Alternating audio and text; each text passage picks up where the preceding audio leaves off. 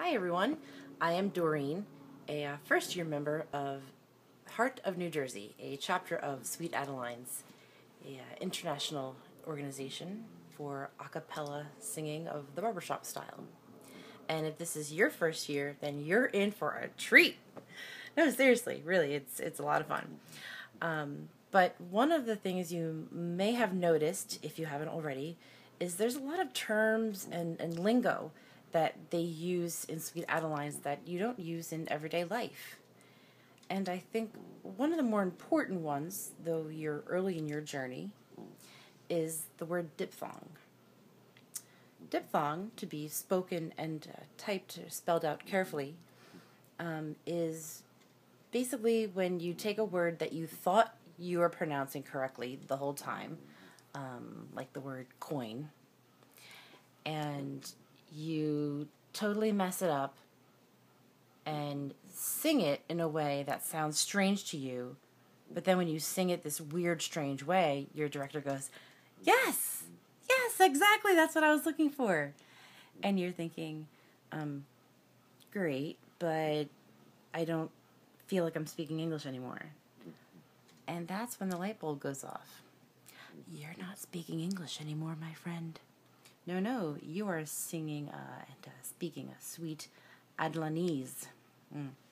So, the word diphthong has been very prevalent in the first year of my journey here because it took a word like day or night, which I say with such poise and grace.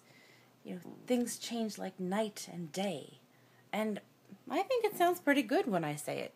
No one at work has problems understanding me. People at home can understand me as well. But apparently, it's really important to extend vowels in barbershop singing because it does a whole variety of things, which we'll talk about later. But you need to spend a lot of time on the vowels, which is where diphthongs come in handy. So the word that you thought you were saying correctly, such as day and night, when you sing it, you need to really extend out the vowels, and then you need to turn them. We'll get into the turning later. But what you need to know about diphthongs is that it's not like the word coin, where it has two vowels, and you're expecting a dip in the vowel. Coin. There's two sounds there. That makes sense. You say that diphthong naturally. When you sing, you need to swoop in there with that vowel and sing the word night by singing it in a different way. By singing it, saying, hold on, wait, night. Sorry, that was really important. I'm not really natural at that yet. Night. Did you hear that? So, coin, night.